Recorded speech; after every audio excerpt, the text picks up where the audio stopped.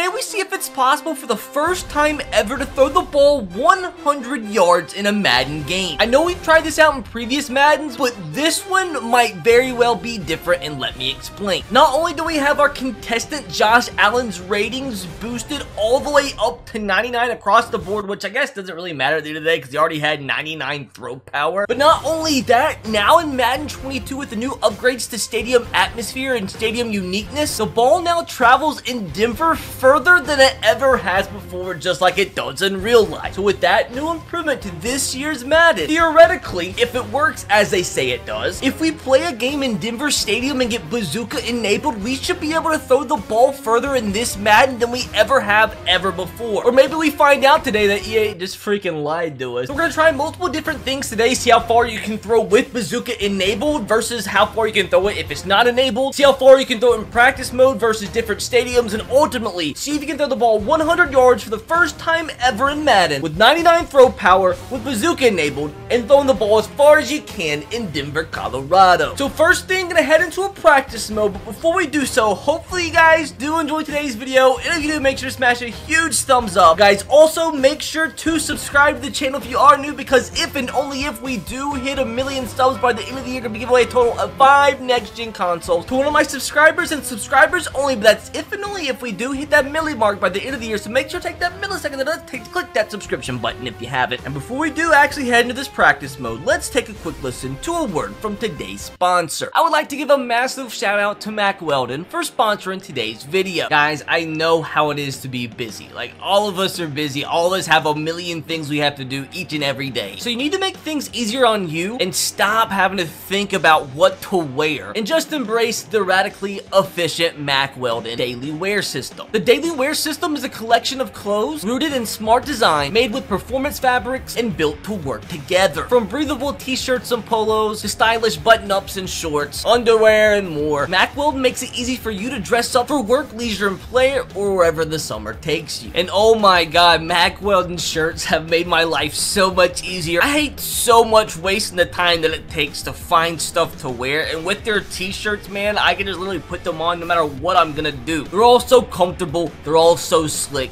No matter what I want to do, Mack Weldon's t-shirts are there to make my life easier. Literally having my products from Mack Weldon has just made things so much easier, not having to waste time figuring out what to wear. And they make it even easier than what you think, because all the clothes are designed to work together. Like, for example, for the ultimate lazy Sunday, these Ace sweatshorts have modern tailoring and pair perfectly with their ultra soft, ultra upgraded Pima tees. And to make your life easier with Mack Weldon, buy some time this summer with the Mack Weldon daily wear system. For 20% off your first order, visit MackWeldon.com/RBT. Once again, that's MackWeldon.com/RBT, and enter promo code RBT to get 20% off your first order. Once again, massive shout out to Mack Weldon for sponsoring with the channel for today's video. With that said, let's get into the rest of it. But I guess it really doesn't matter at the end of the day, just testing things out here. Texans, that's fine, they'll have a bad defense. And just disclaimer too, I'm trying to do everything possible to get the furthest throw possible, which also means playing on rookie mode, because like, why not, dude? Maybe the ball travels further on rookie mode, who knows, it'll be easier for me anyway. So first bit of business, let's respot this ball all the way back at the 1 yard line, and basically what this is seeing how far you can throw the football in the air with just 99 throw power as the only variable. Now unfortunately in practice mode, I am gonna have to just gauge how far the ball goes, but once we get into the actual game, it now has the next gen stats that actually shows us there exactly how many yards the ball traveled in the air. So first throw, we're really about 10 yards back in the end zone, about as far back as you possibly can be.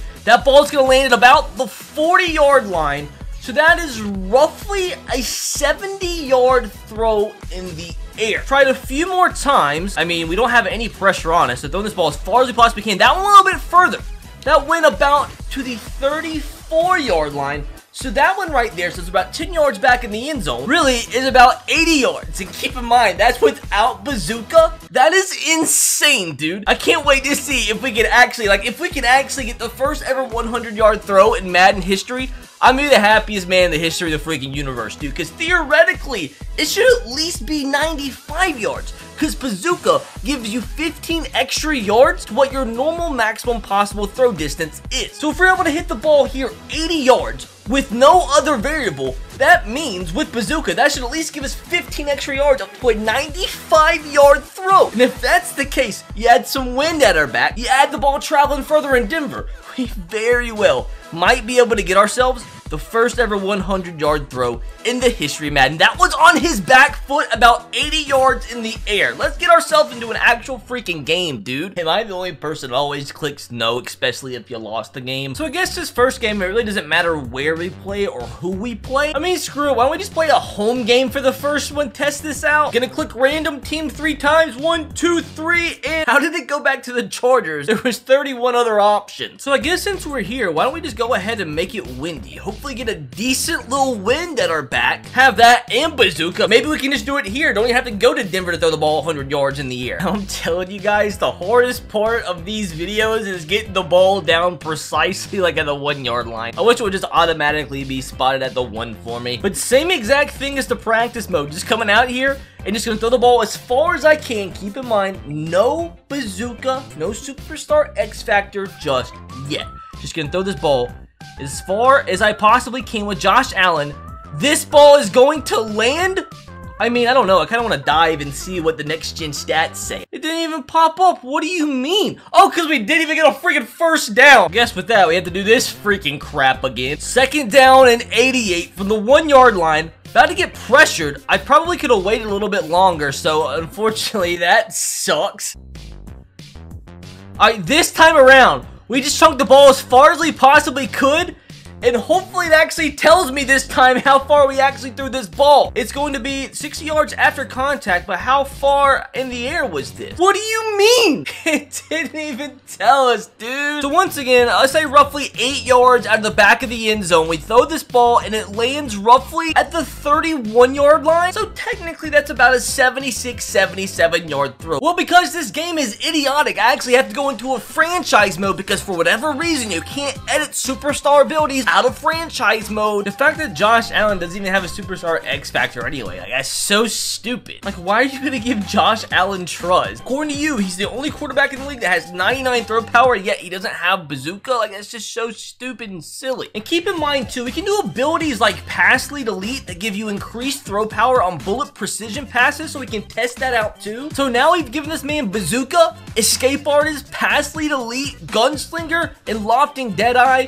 but unfortunately, we have to trade him from the Bills if we want to play in the Broncos Stadium. This game just makes things so stupid. Like, why can't I just give him Bazooka out of franchise mode? I don't know why I even want to include this. What could we even get in return for Josh Allen? Could we get, like, Von Miller? Like, can we get Bradley Chubb and Noah Fant? Like, I feel like this is going to be accepted for sure. I mean, he's a 99 rated in this franchise. Yeah, that's funny, actually. Oh my god, bros. All these freaking loopholes science has to go through to make a quality video. No, I did not think this video was going to end up with us trading Josh Allen to the Broncos. But hey, sometimes science takes you to unexpected places. But now we should finally be set. I just want to get the thing over with. Test this out. 99 stats across the board. He has all the abilities he needs. Bazooka, Pass Lead Elite, Gunslinger, and even Lofting Deadeye to give him perfect accuracy. And keep in mind, this is on rookie in arcade mode too. You better throw this 5,000 yards, bro, for the amount of freaking trouble I had to go through, Joshua. So 2 more things we're going to test out. We're actually going to play the week 1 game and just test things out here since there's no crazy altitude. And just get that Bazooka enabled and see if we can actually throw the ball 90 yards without playing in Denver. So all we really need is 1 completion, then we should have Bazooka enabled here. This is probably going to be a touchdown first play. I mean, that is a laser 30-yard line. Actually was caught closer to the 25-yard line. I really hope Next Gen Stats actually gives us what we want. I want at least 90 yards in the air here. At least Next Gen Stats. Come on. Completed air distance. Looks like it's gonna be 70? There's no way. Hold the freaking phone. Okay, now it says 79 completed air distance yards. Which one is it? So if that was 79, that should mean once we get Bazooka enabled, it should go more than 90 yards in the air, bros. This really could be the year. Might be a stinker of a start, but I want to have a great finish. So what we're gonna do here, receive the kickoff in KJ Hamler. Let's get the ball out of bounds at the 1-yard line again. And we should technically have Josh Allen's Bazooka enabled, which should allow us to throw the ball about 90 yards down the field of everything. Why doesn't he have bazooka enabled? I guess he does. It just doesn't have the red X under his body, but it does say max throwing distance is increased. Where's the red X? Anyways, like, where is it? That's so weird. Threw the ball as far as I freaking could. It didn't even seem like it went any further. So that ball was thrown pretty freaking far. We're gonna catch that one on a dime, but I don't quite think it went as far as we expected it to. I mean, to be fair, I do think we had a little bit of pressure, but hopefully Next Gen Stats gives us some good news. At least maybe 85 yards in the air. I mean, we were pretty deep into the end zone there. I mean, we were pressured, to be fair. But this ball goes, it looks like it says 70 yards in the air, and then it just like goes away. It like maxes out at 70. It doesn't tell us what it actually was. There it is, 86 yards in the air. Why is that Next Gen Stat screen so screwed up? Why can't you just tell me the first time? So far we've thrown the ball 86 yards in the air with as much time as we can in the pocket. That one, I mean, to be fair, it's at the 25-yard line again. We're gonna score.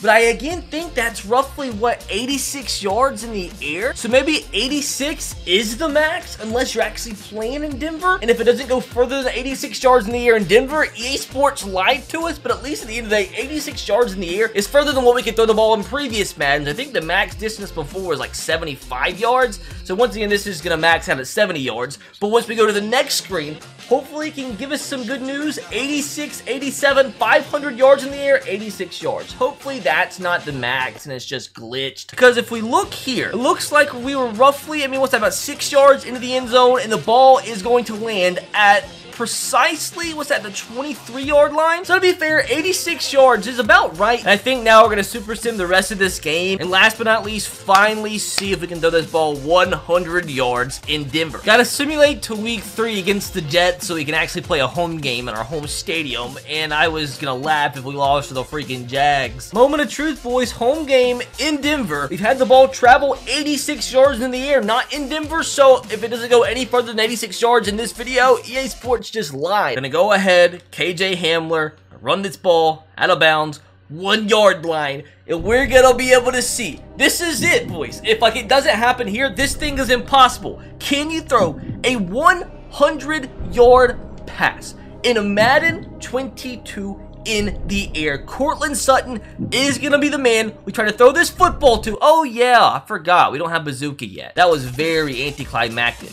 And that went about where we expected. But after this, we should have bazooka enabled. I am curious, though, how far this went, because you probably could take this number and then add 15 to it, because that's what bazooka is supposed to do to your maximum throw distance, but it didn't look that much different than before. So according to Next Gen Stats, without bazooka enabled, that ball went 79 yards. So we should get 15 extra yards added to that. We should have this going 94 yards. I just know EA Sports has had themselves an absolute stinker if this once again goes 86 yards in the air, because that means they just don't care about life. Now, here it is. Start that dramatic music. The most important play in the history of Madden science. Bazooka in Denver with the altitude, rookie difficult, arcade mode, 99 throw power, all the abilities in the world. How far can you throw the football in Madden 22? I think that went about like the same as every single other one. If this says it went 86 yards again, I'm cutting my weenus off. Just don't be a stinker. Just don't be a stinker. I'll even take 87 yards in the air. Come on, Next Gen Stats, don't have us. You see right there, it says game day factors. Max passing and kicking distances are now increased. Obviously, they're freaking not, dudes. I'm throwing this ball as far as I can. I mean, that was pretty far, to be fair, but I don't know how far. That actually might be further than the prior few passes. I really do think, for whatever reason, that one went a little bit further. I'm actually sort of excited. No stinker, please. Yo! Let's go! 94 yards in the air. That's a huge W, boys. Holy crap. I thought for sure that was about to say 86 yards. So we literally just threw the ball 94 yards in the air with Josh Allen. Holy crap. Give it time. Give it time. There it is. I think that's about the same. That might have actually... I think that went about 93 yards. Roughly 93 yards in the air. That's still insane. I just don't quite know if we can make it to that 100-yard mark. But at least we've broken the all-time record and thrown the ball 94 yards in the air in a Madden game, which is exactly what I projected earlier when I told you guys 79 yards is what the max throw distance was without bazooka. You add 15 to that. Look at that, 94. I'm a mathematician. And precisely 93 yards in the air. That's still a dub. All right, boys, trying this one final time. I think 94 as I projected is going to be the maximum distance. Not quite 100 yards, but boys, pretty freaking close. The closest we've ever gotten. One final time, and back up to the 1-yard line. I mean, I know we're getting pressured a little bit there, and it's going to be, actually, ooh, that might tie it at 94 again, but I don't quite think you can get much further than that, but it's still a massive dub. I just don't get why it can't tell you there. Why does that max out at 70, and then 15 seconds later it tells you the actual number, and it's going to be 93 again. I think the maximum throw distance is 94 in Madden 22. Let's see if you guys can beat it. If you got through that without falling asleep, make sure to subscribe and leave a like on the video if you haven't. If you want to watch more, you can click the screen to watch my previous video. The other one is a video YouTube thinks you would like. Make sure to check out all my other channels, link in the description box below. Follow me on Twitter, Instagram, all that jazz, and become a channel member if you haven't. Got a TikTok too. Just click subscribe and follow on all those accounts. Takes you 2 seconds.